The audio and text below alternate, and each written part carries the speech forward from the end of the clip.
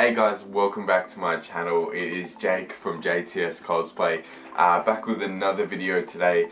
Today I am going to be working on the Quivers, as you probably already noticed by the title and the thumbnail. But yeah, as I did explain in the breakdown video, I did plan on making the Quivers out of foam and then wrapping them in fabric and adding a few little details. I have thought about it a bit more and I'm going to do the exact same thing, just change a couple things around with painting, fabric, stuff like that. So my main plan is now same thing, wrap the main quiver in fabric, make it out of foam, and then wrap it in fabric. But for these straps I am going to go with foam painted the same red as the fletching for the arrows, so I think that should look sick.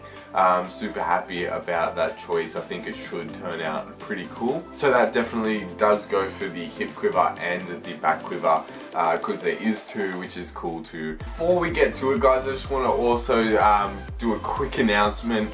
I am going to be attending Melbourne Oz Comic Con. I have known for a while, I'm not sure why I haven't really let it on, but yeah, I am going to be attending.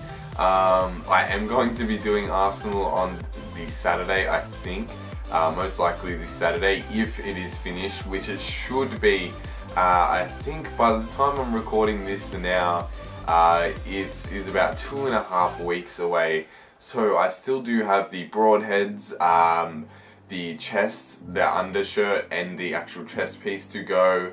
Also, what else is there? That's right, I need to finish the shins and the forearms, and also just to finish it off, do the hat, and also I need to trim and style the wig as well. But yeah, I can't wait to show you that guys. I pretty much do have everything in right now at the moment, so it's all good on those fronts. It's just about getting all the work done while recording it, so hopefully I can do that. So yeah, let's just get to it guys. The first thing to do obviously is make the quivers out of foam, and then I can get to wrapping and all the other good stuff. So first off guys, I'm going to show you how I am going to construct the main quiver here. This is the back quiver.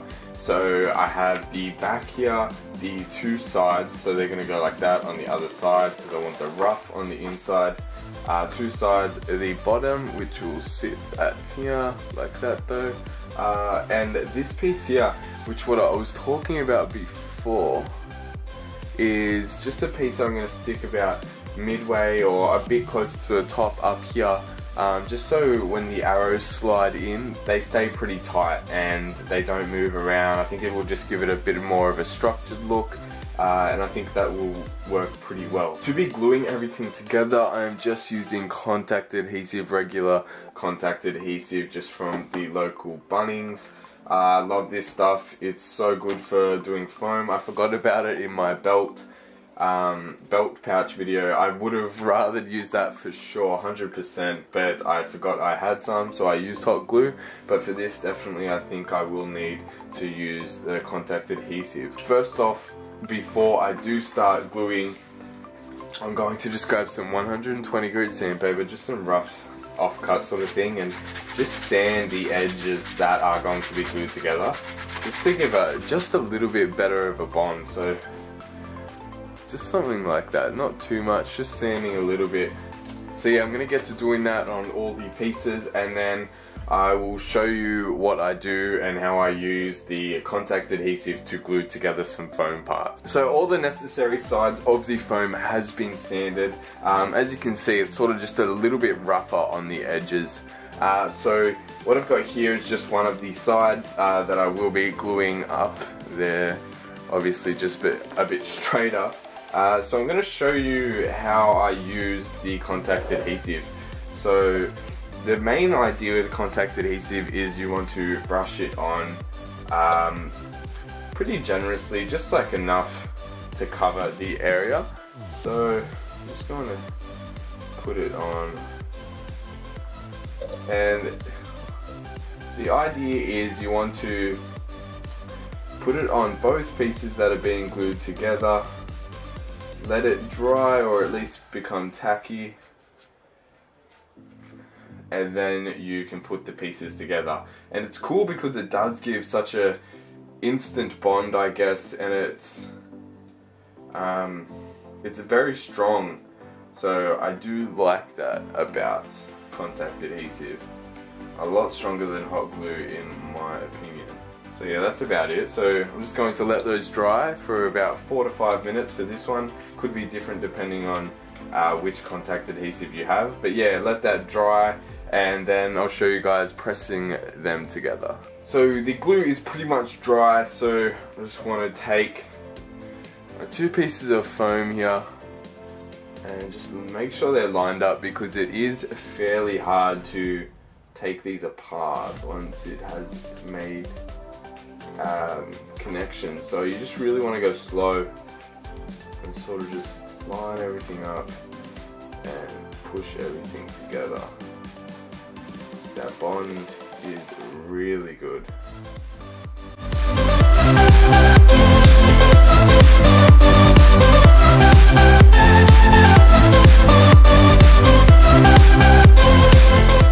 I always do things in small areas like that, just because I wouldn't want the glue to go too dry, not tacky enough, so I couldn't get the rest of the top. So I like to work a bit slower in that regard, which I've learnt the hard way many times. But anyways, I'm going to go through and glue all the rest in, glue the other side, the bottom, and the arrow holder piece, probably up here near the top. And then I'll show you guys where I'm going to go from there. Hey guys, just a bit of an update here. As you can see, most of the back quiver is fully complete. This is what I meant by that. So now once this plate goes on, I can slide the arrows in there, and I did add this foam, I guess, packaging little rectangular prism that the arrows can actually slide into and stay secure, because if it is just this top part, they sort of move around at the bottom and it sort of ruins the whole thing and makes it really not worth it. So also, obviously this is going to have to be strapped to my back. So what I've done here is I measured from a backpack, the same strap size as a backpack, just added a bit so I could thread it into the actual quiver. But I've just made these 2-inch wide foam straps and cut some lines into them, and I think that they look really good. Mind me dropping my hot glue gun. But yeah, I'm pretty happy with them. I rounded off the edges and just heat sealed them and scored the little lines in there, so they did come out when they got heat sealed. So yeah, that's pretty cool. I'm pretty happy with them. But yeah, so to explain this, so this is going on my back like this. So this is going to slide in here like that, and on the inside I have marked of how far that needs to go in there. And then that's going to wrap around my arm and then come back up the top in here like that. So yeah, I'm going to glue those down in their rightful positions. Hey guys, just thought I'd update you here. So the straps are glued, as you can see. I did glue them with contact adhesive, and then I just went in after with some hot glue just to reinforce all those joins. Yeah, everything is looking good. I'm super happy with how this is turning out. So yeah, just now to glue on this front plates, and then I can get to painting these straps. I'm going to be painting them the same red as the bow riser and the arrow fletching, the red part that I did. So it should look cool, should all match. So yeah, I'm just going to get to doing that, guys, and I'll show you then.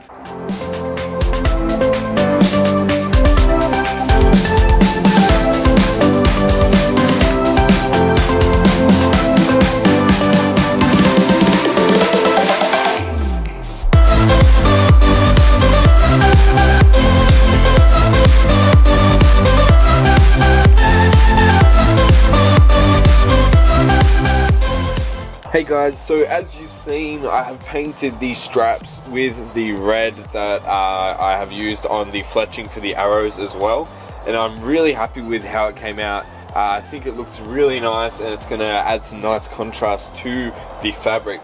Talking about the fabric, that's what I'm going to do now. I'm just going to wrap this in fabric just like I did for the belt video. So if you want to know more about the process, just go back and watch that video, or just watch the bit where I wrap it in fabric. So yeah, I've cut out a piece of fabric that is the proper size to wrap this with. Obviously going to be starting on this side first.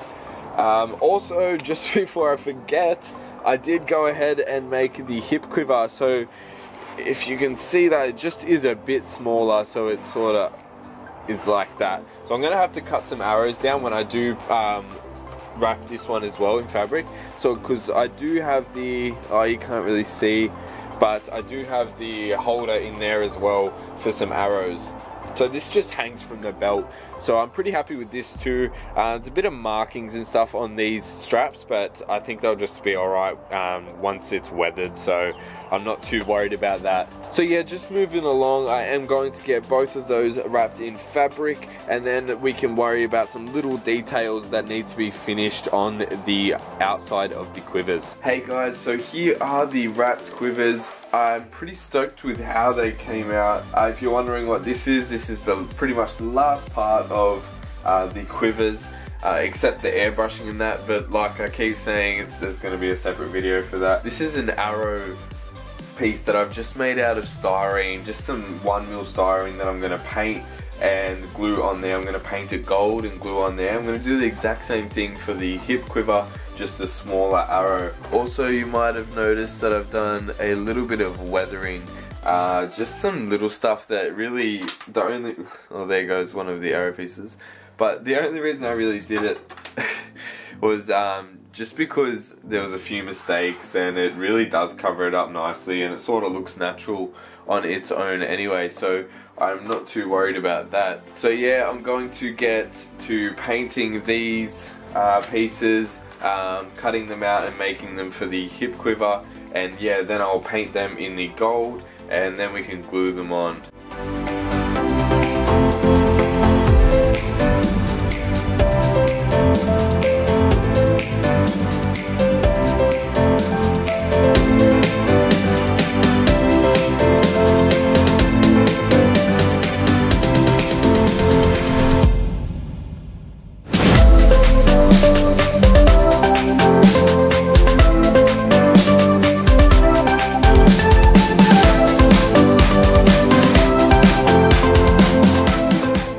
Just quickly guys, I want to run through how I decided I am going to be attaching this hip quiver to the belt. So what I've done here is I've used some CA super glue just to glue some strips of Velcro onto the back of the straps, also reinforced with hot glue. So to go with those Velcro straps, I've just made up a quick belt that is the size of my waist pretty much, and just a quick buckle so I can take it on and off and have it tight. But the main thing is these little straps. So they're not going to focus very well, of course, but they're just sort of straps that sit on there. They can move freely. I've got 2 of them, and I can position them however I want on this belt and attach these quite easily to this. And I've tried it, and they do hold up very nicely, so I'm excited about that. I think that they will do well. I did want a separate belt just so there wasn't as much stress on that foam belt, and this is pretty seamless, just goes on underneath the actual utility belt, so I'm super happy with that. I'm gonna have to wear it in a bit obviously to see if there are any issues with it holding, but I don't think it will. This this Velcro was glued on here with CA glue as well, so I'm pretty confident in the hold of the CA glue. But yeah, so that's pretty much that and how it works. So that's it for the quivers, guys. I'm super happy with how they turned out. I really like this arrow symbol, the arrows, how they go in there. It's obviously missing 2, just the ones that slide in. The straps even look really nice. I'm super happy with them. Also, the hip quiver is a real standout for me. I really like that. That little spot there that you can see, it's just a bit of chipped paint, so once I weather that will be fine. The arrows in there look pretty sick as well. I got the straps with the Velcro. But yeah, these were super fun to make. A bit stressful at times when things don't work all the way you want them to, but it all gets there in the end and everything can be fixed with weathering, so that is a bonus. So what I'm going to do, guys, for the finish of this video is I'm going to chuck on everything that I have right now for the Arsenal costume, if it's finished or not. So I'm pretty sure that includes the gloves, the quivers, the belt, the pants, the boots, and the hat, and the wig also, but the wig is not trimmed. If I'm forgetting anything, you'll see probably in the next 20-ish seconds. But yeah, I'm going to chuck it all on and do a little half reveal, I guess, and just give you a feel for what is coming, because I do have, oh, the undershirt also, I do have the undershirt, I just don't have the chest piece. So yeah, I'll give you a feel for what is coming.